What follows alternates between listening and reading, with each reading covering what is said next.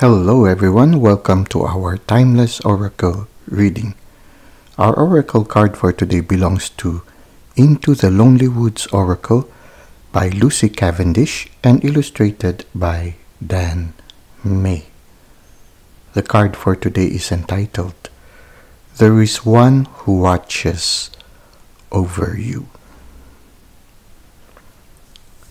One of the most beautiful gifts that we can receive when we begin to journey within is the awareness of the transcendent or the divine in our life.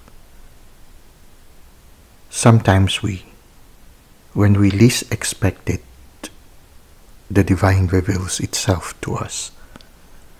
And one of the best description of that experience is that of Psalm 139. Wherein the one who experiences the presence of the divine, which I call the touches of God, the touches of the divine. When you experience the touch of the divine, you know that the divine is there. You know that that transcendent truly exists. But you cannot put into words. You cannot put into words the experience of that awareness. You cannot put into words how to describe the presence of the divine, the experience of the presence of the divine in that moment of your life.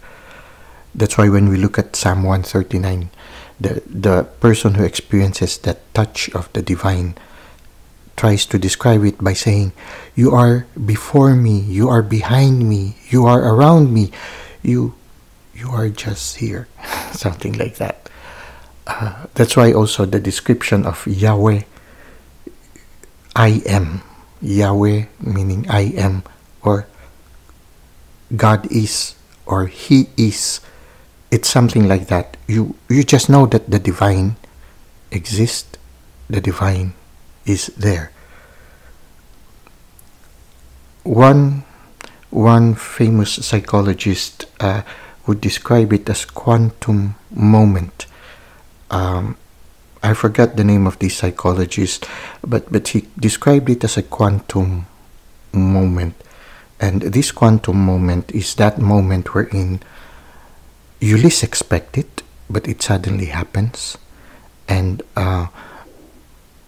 it is something that is memorable, something that you cannot forget. In fact, you remember the detail of that moment, of that experience. It is something that is enduring, and it is something that has a significant effect in your life. Something that will be part of your life. It is a moment of transition, and suddenly things will no longer be the same. But it's not only the presence of the divine that sometimes we encounter in our journeys within. We also become aware that there are some guides that accompany us. Just like this owl in the picture, you become aware of your angels. When your clear gifts open, you become aware that you are being guided, whether it be angels, your ancestors, spirit animals. You realize that you don't have to go through life's challenges alone. And it becomes more exciting and less burdensome, because when you encounter new challenges, you always have these guardians, these watchers whom we can always turn to. We can always turn to them and say, help us, guide us. Where should we go? Something like that. Your journey now becomes more exciting and happier, because sometimes even when you are alone, you know that you are not alone. So this is one of these wonderful gifts, when you become aware that you are not alone and that you don't have to go through life's challenges alone. The journey becomes easier, more exciting. You know that in your solitude, you are much more in touch with everything around you, with your inner self also, and you discover new things as you go through the journey. So this, I feel, is the message of there is one who watches over you.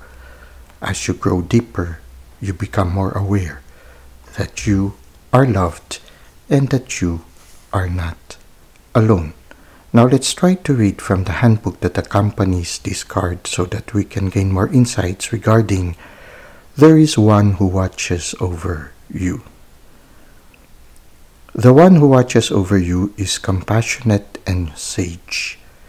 They often come to you in subtle ways, in the wise shape of a tree, in the luster of sunlit clouds, in the song of water running over rocks.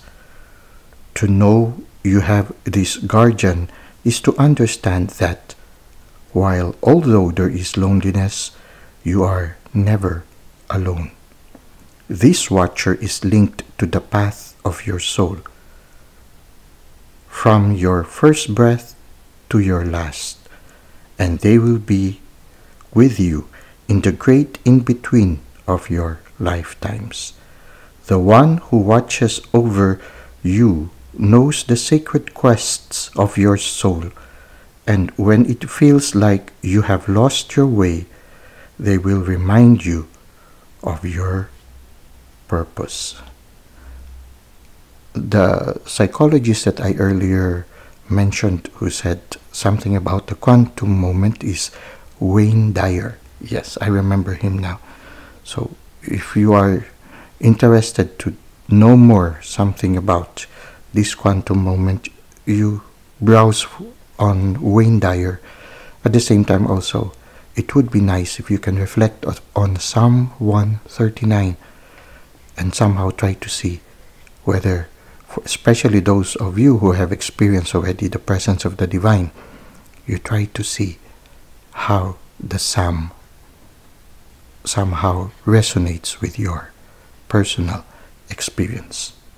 Well, that's it for today. Thank you for the likes and comments you've given to the channel. Thank you for subscribing. I hope to see you again soon. Until that time, may God continue to bless your ways.